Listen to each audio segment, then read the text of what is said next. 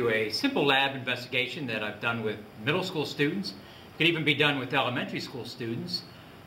We start simply by cutting out a circle out of a piece of paper, something like this. And if we were to drop this, we want to watch and see how it falls. So let's do that.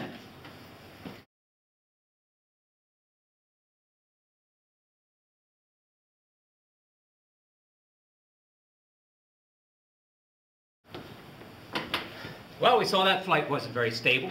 So what I'd like to do is I'd like to change this slightly. We're going to start by drawing a line from the center to the outside.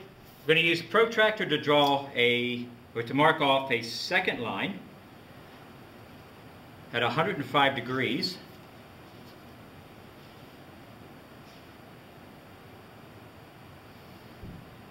So here's a 105 degree angle inside this circle. I'm going to take some scissors, cut one of the lines.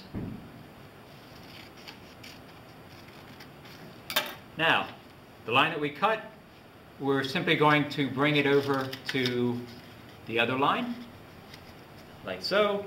Take a piece of tape,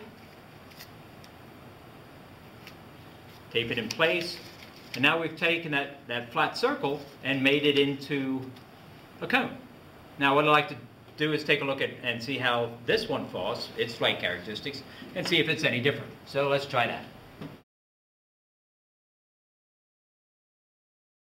Okay, so now we see the cone is a lot more stable than just the flat circle that was falling. So here's the investigation.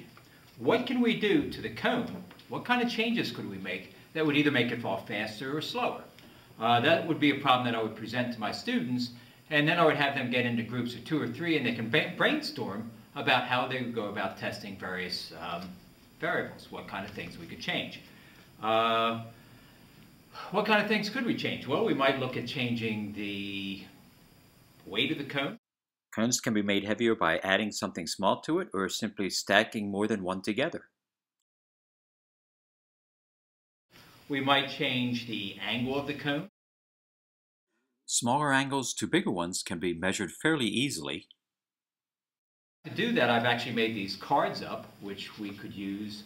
There's 30 degrees and 45 degrees, 60 degrees, 75, 105 degrees, 120, 135. That's probably about as wide as we can make it. Anything wider than that, it starts becoming unstable.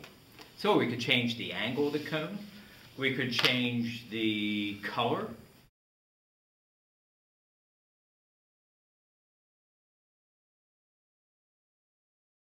We could try changing the size of the circle. We could make them very small and make the cones a small circle. We could make them larger, this size. We could make them extremely large.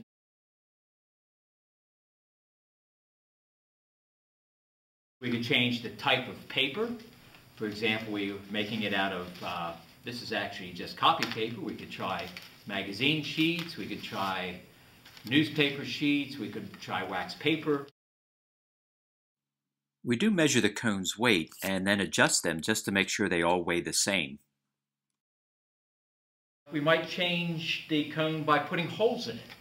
Another possibility is you can cut slits into the cone. For example, I'll put one here, and I'll put another one here. If we then bend the paper back a little bit, it would actually make little wings on it so that when you drop it, it would actually turn. Cone fall to terminal velocity, or at what height does it reach terminal velocity? So we might try it at various different heights. Time it, measure the distance, calculate the average speed, set it up a graph, and then look for the graph to level off at a certain place.